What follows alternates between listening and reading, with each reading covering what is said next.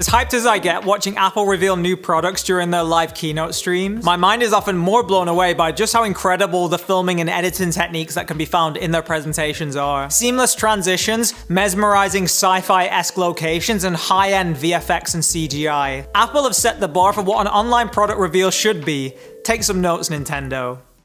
So let's break down the core filmmaking techniques that Apple use to captivate their viewers throughout their presentations. Apple want to make a point about just how impressive their locations are at the Apple campus. So a common combination of aesthetics is to use deep focus along with a very high dynamic range in the image, which essentially means that we're able to see a lot of detail in the background of every single shot. Deep focus essentially means that the foreground, mid, and background are all sharp and visible to the viewer, versus shallow depth of field where only one of these planes of focus is sharp and you can make out the details of it. This deep focus is achieved by increasing the camera lens's aperture to a higher f-stop number. But the other half of what makes up this whole aesthetic look, this being the higher dynamic range, is actually pretty hard to do as the light within a location has to closely match the exposure of what we can see outside the location. This being natural daylight in a lot of these presentations. But due to the design of Apple's campus architecture, they seem to utilize a lot of natural light already coming into these spaces, while supplementing these rooms with their own bright key lights in order to light up the presenters, meaning the exposure inside the room is matched up a lot more closely with the exposure outside of it. It could very well be that Apple is also using HDR capable cameras to film all of these scenes. Cameras capable of HDR take multiple exposures per frame, meaning that once these different levels of exposures are combined, the highlight and the shadow details are all preserved, resulting in a seemingly consistent level of brightness in the inside locations and also the outside locations we can see in the background. Most new iPhones take video and photo in HDR, so even you yourself can test the difference between non-HDR and HDR content. Both HDR and deep focus as filmmaking techniques are actually not that commonly used across the film world, even in Apple's own product ads where most of the shots follow a more traditional shallow depth of field look. It's probably why people have rightly questioned whether or not the backgrounds in these Apple keynotes are even real or not, with the presenters perhaps just being composited into the shots with some VFX work. Well, it turns out that pretty much what we're seeing is all real. For one, this location is called the Steve Jobs Theater, and it's actually a real physical location that you can visit as a tourist if you ever make it over to Apple's campuses. And if we want to confirm the realism of these locations even further, check out this shot. The reflections from the LED screen on the floor are matching that of Craig Federighi's, meaning the LED screen is physically in the space as much as Craig is himself. And if you need even more proof, then check out what happens when Craig points his iPhone at the LED screen in this shot. It shows up on his iPhone too. And I'm certain that based on the accuracy with the way the image moves on his phone and how the light reflections perfectly sheen off the front of his device, that this isn't any sort of visual compositing trickery. And as a final piece of evidence, check out this presenter's Apple Watch perfectly reflecting the vibrant colors of the Apple Studio display. Details like this would be so unnecessary to add via VFX, with the amount of time and effort that it would take to even make them look natural, versus just going ahead and putting a physical LED screen in the space. Although it is actually possible that some CGI is being used in these shots. As if we look at this shot, we can see that there are wires physically holding the screen in place. So cables may actually be getting painted out in post during the screen's appearance in other locations. The whole "is this real or CGI" questioning is further influenced by just how unreal Apple's $5 billion campus actually looks. The sci-fi-esque pristine white architecture, the humongous glass paneling, and the spaces that make you question what the hell do they even use these spaces for when they're not filming these keynotes. Our eyes have no reference point for these spaces because a lot of them are just so surreal to many of us. I mean, just look at this location right here. They've built full room sets in the background just for this keynote, in what appears to be some enormous studio space somewhere in the Apple campus. I mean, it looks pretty cool, so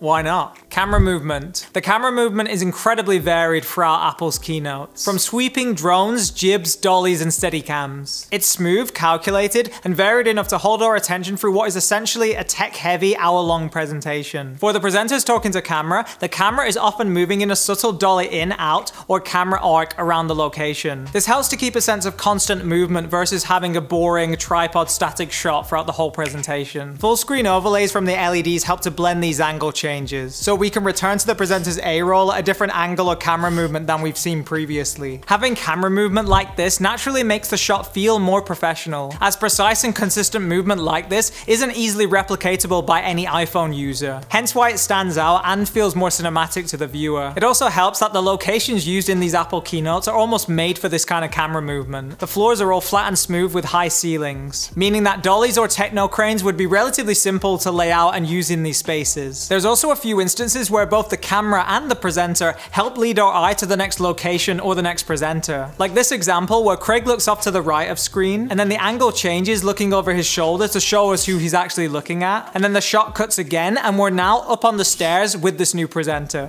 Editing and visual effects techniques. The most standout effects in Apple's keynotes are almost all in the editing and VFX work, with perhaps the most obvious being the masterful transitional effects used throughout the whole 1 hour presentations. I mean, just look at some of these transitions. So much planning and VFX work was needed to pull these off, and to make most of the match cuts completely invisible to our eyes. Apple seamlessly used these transitions to blend from one location to the other, and from one presenter to the next one. The most common use cases for these techniques is by using Apple's campus architecture as blend points for these edits, jibbing down through floor levels to create the appearance of blending vertically through the ground, lateral dolly moves to pass through walls, and match cuts with the products on the LED screens as we track out from the full image back out to the physical sets. Speaking of match cuts, I think these are some of the most impressive elements that Apple use in their keynotes, mainly because of just how seamless they are. Match cuts are incredibly hard to do, but Apple somehow seems to make them look effortless, with many done by camera movements blending in with an architectural element, and sometimes by using physical objects that exist in the space, like this transition from a studio light flare to a sun flare. They also do some incredibly impressive blends by adding in CGI to existing elements. Let's enjoy one of my favorite transitions in all its glory.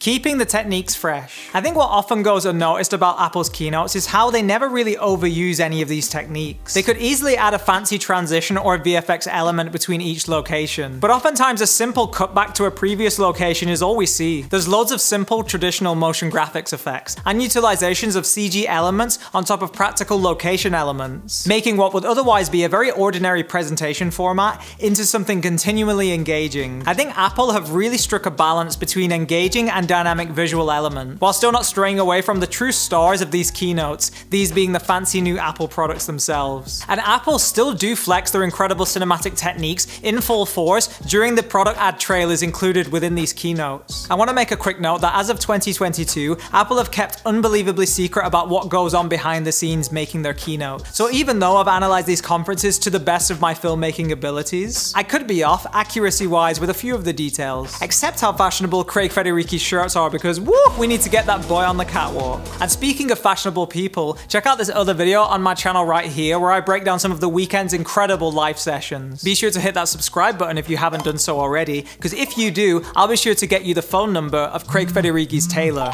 Maybe. Thank you all so much for watching, and I'll see you in the next video.